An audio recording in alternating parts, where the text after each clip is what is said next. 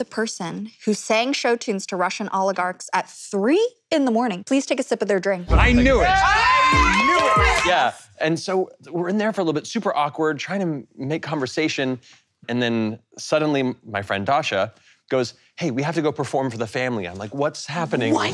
Grabs me and pulls me into the main antechamber, this massive like glass, entryway to this house where they have a piano in the middle and they're all just standing in this like circle around it, this like half circle. I'm like, what's going on? She's like, I told them you can sing and they wanted to hear it, so I'm gonna sing. No. And though we both drunkenly at 3 a.m. sing a Dangerous Game from the Jekyll and Hyde musical. Yeah. It's a great duet. What a choice. It was our karaoke duet at the time, which is why she said it, but I was like, why did you say this to them? And why am I now a part of this? And sure enough, I'm like, okay, let's hope we can hold the tune. And we do it.